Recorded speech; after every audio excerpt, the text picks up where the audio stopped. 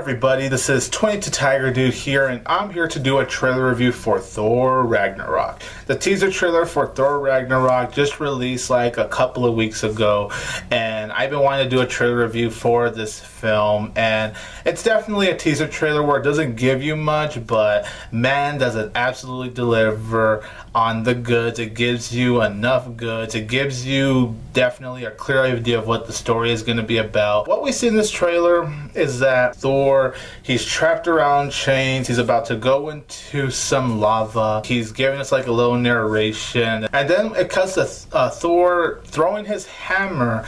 He throws his hammer at Cate Blanchett's character. Cate Blanchett's just holding the hammer, and then boom, you just see lightning strike everywhere and the hammer collapses.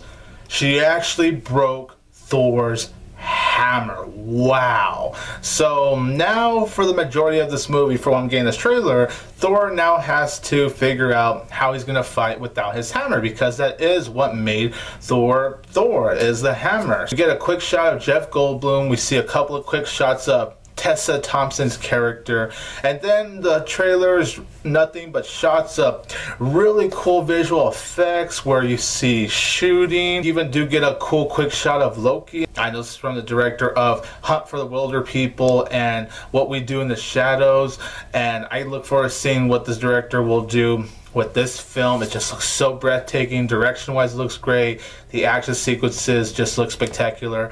And of course, to end on a more epic note, as if this trailer wasn't epic enough, it ends off with Thor seeing Hulk. And that's when Thor makes that funny, yes, we know each other. He's a friend from work, and then Thor and Hulk, they just run towards each other, and then it cuts to Thor Ragnarok and that 80s Guardians of the Galaxy kind of zoom in.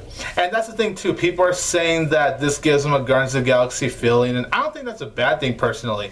I don't think the movie is going to be like that though. I think it's just a trailer really giving you the Guardians of the Galaxy vibe, mainly because they use the Led Zeppelin song, Immigrant Song, which I thought was the perfect song choice for this trailer. I love that they use that song for this trailer, because man, did it actually fit. And I never would have thought a Led Zeppelin trailer would actually fit a Thor trailer so well, but actually seeing it, wow, does it fit perfectly. So I really don't think Thor Ragnarok will have the Guardians of the Galaxy feeling. Who knows, maybe it could have. And even if it does, it's not necessarily a bad thing.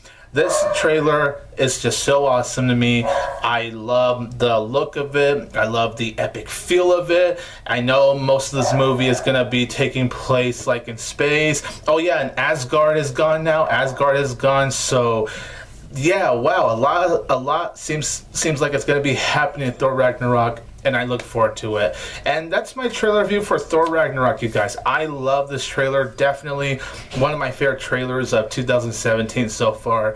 Comment down below, let me know what you think about the trailer for Thor Ragnarok. This is 22 Tiger Dude here, and don't forget that I will always have Tiger Power.